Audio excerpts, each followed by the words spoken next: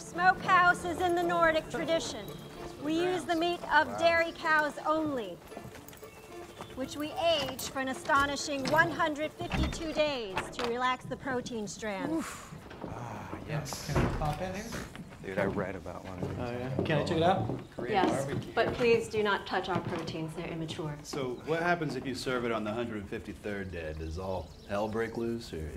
Well, I suppose the bacteria would introduce itself to the consumer's bloodstream and spread into their spinal membranes, after which point he or she would become incapacitated and shortly thereafter expire. So yes, all hell would break loose. Good thing we're pros, yes?